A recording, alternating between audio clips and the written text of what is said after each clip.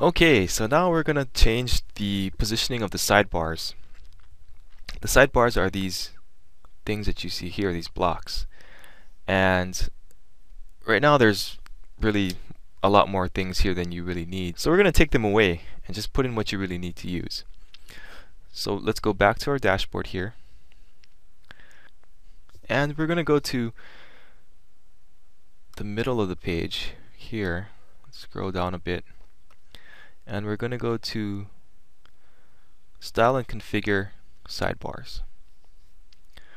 Okay, so basically this theme gives you the option of having 4 sidebars. You can have one on the left here. You can have a left inner sidebar. You can have a right inner sidebar, which you can see here is this empty space because there's nothing in that area, but that sidebar is actually active. And then there's this right sidebar here. So you don't need all those sidebars. So let's take them out. So let's keep the left sidebar for now. So we'll let that display. Let's scroll down a little bit. And as you can see, the left inner sidebar is not checked on any of these pages. So there's no left sidebar there. And as you can see, the right sidebar is checked. That's why we have this here, this right sidebar.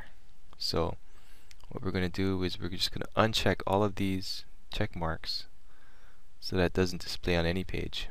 And these sidebars are useful because you can stick in banners and any type of information that you might need to put in, advertisements, whatever you want to put in there.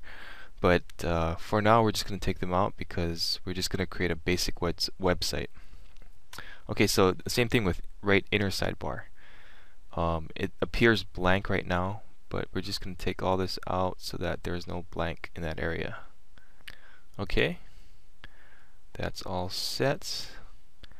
And then you just go back down to the huge Save Changes button. Click that. And at the top here it's going to say Settings Saved, so we want to go back to our external website. And then we want to press the Reload button here. Okay, and there, as you can see now, you just have one left sidebar here, and then there's no sidebars in the right. So what we're going to do now is configure the left sidebar. We're just going to put in some basic information.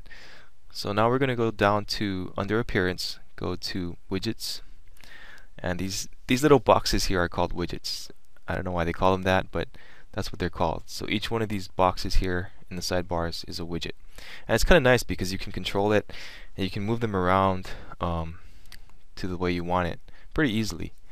So as you can see, here are the 4 sidebars that are available. And these are the different widgets that you can stick in there.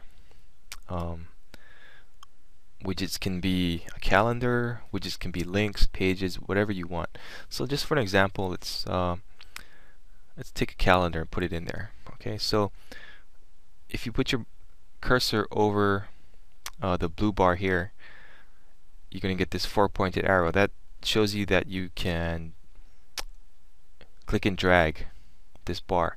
So I want you to left click and hold down and then just drag calendar into left sidebar.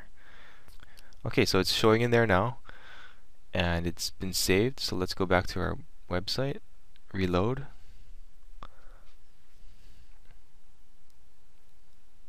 and there you have a calendar.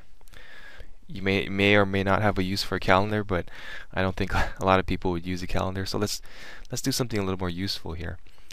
To get rid of this calendar, we'll just delete it, pressing this delete link. Okay, now it's gone. Okay, so now I want you to just put in a search bar in the left sidebar for now, and that can be found here towards the bottom of this box. So you want to left click and drag up to the left sidebar box here, let go the mouse button, and now you have a search box. So what does that look like? Let's go back to the website. Let's refresh or reload. And now there's a search box, and that will allow your website visitors to search your site for a particular type of text, and it's a pretty handy thing to have. So we're just going to leave that for now.